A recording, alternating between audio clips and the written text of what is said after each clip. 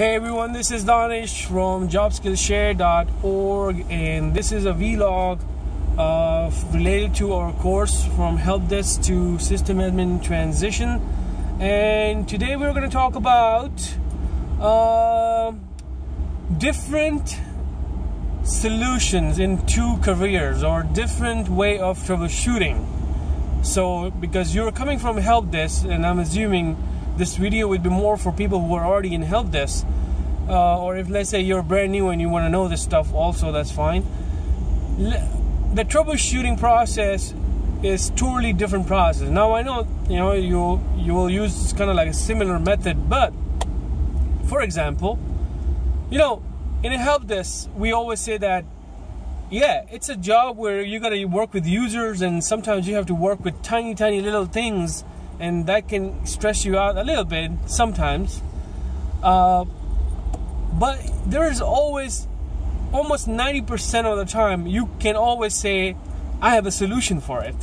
Why I say the solution thing is, if someone is having a PC problem, you start troubleshooting. Sometimes you just say, reset the browser. Okay, done, finish. Reset this. Oh, nothing is working? Don't worry, I got the image. That master thing that I was talking about? We got the image. No worries. I'm just gonna save your documents, desktop documents, signature, this and that, whatever little small stuff, favorites, and I'll put the image. Done. Right? How easy that? I mean, that having this was one of the things, that in a help desk that I say that why some people would be, why some people like this career and they don't want to move up. It's not they don't have opportunity. They do, and I have personally experienced that myself. That some people don't want to go somewhere else because of stress. Simple as that. They don't want to take on new things. They just want to do that what they love, and that's perfectly fine, because someone loved that type of lifestyle. They go that way. And so, but if you decided that you were going to move to this section of system administration and things like that, then this is where things are going to get tricky. Because if you come with this mentality that everything has like, an image or a backup, and I can do these things, and that's an easy thing, no problem, that's not how it's going to be in this career. You will get so many people that will agree with me that you can talk about imaging and backups and things like that when it comes to a problem for a server administrator, or for a system administrator, or any Linux server. I don't care what server it is. You can say there's an issue going on in some driver or some services, and you can, for that, you'll say, you know what? The last resort, I'm just gonna image this whole thing. Let me tell you, even if a computer or a server is down for 5 minutes, for some company that is unacceptable. I don't know. I mean, I'm telling you, it is, for some people that is unacceptable. How you are going to go ahead and tell them can use the imaging method because you are so used to it now, or a backup method, or any other method? This is where things get a little tricky, and this is where you will need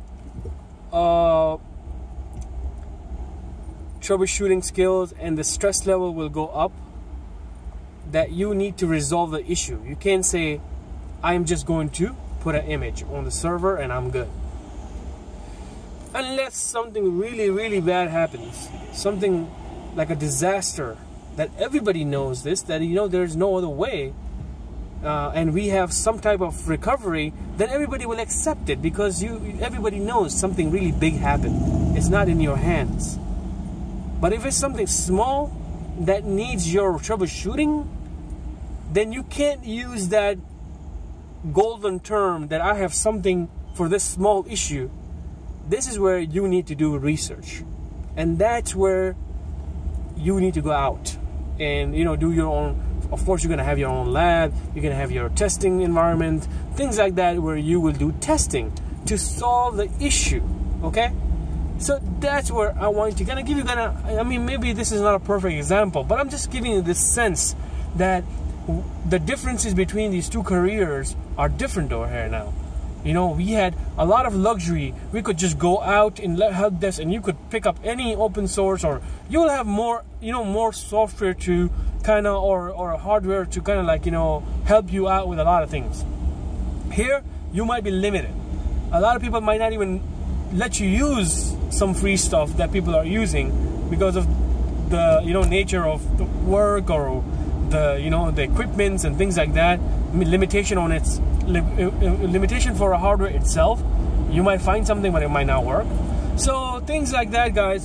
I wanted to discuss that with you guys because now I know now a lot of people are going to be taking these courses.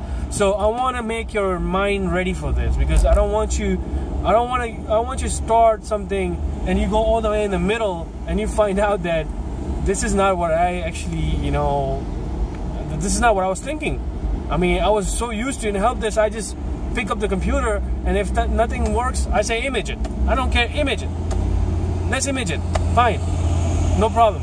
If it takes more than 40 minutes, I don't even want to waste my time. Image it, or get a backup or something like that. You know, copy your the user's profile. It takes me more than 30 minutes. I don't want to spend that time. If I have 600 computers and I'm working as a help desk with 600 computers, I'm not spending 40 minutes on troubleshooting.